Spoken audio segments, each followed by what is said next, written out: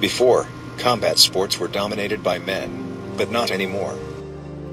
After MMA star Ronda Rousey rose in UFC and opened our eyes that women can also excel in combat sports, some female MMA fighters emerge all over the world.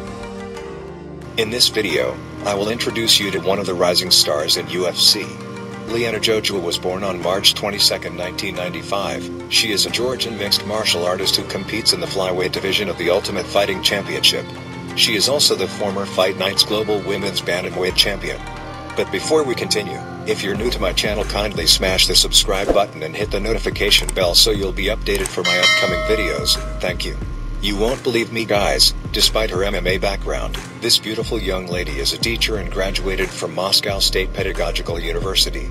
She also has a secondary musical education in vocals and piano. Jojua's interest in MMA started watching Gina Carano's fights as a 16-year-old.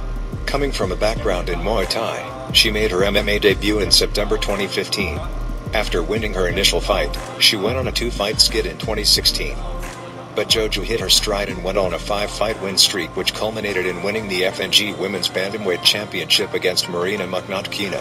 She was set for her UFC debut on September 7, 2019, against Sarah Moores at UFC 242 in Yas Island, Abu Dhabi, United Arab Emirates, where she was lost the fight via TKO in the third round.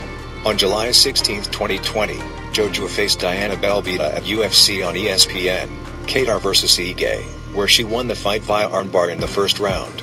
She suffered another loss to Miranda Maverick via technical knockout in round 1. Jojua is expected to face Courtney Casey on August 21, 2021, at UFC on ESPN 29. And that's all for our MMA Babe for today. If you like this video, kindly hit the like button, and for suggestions just comment down below.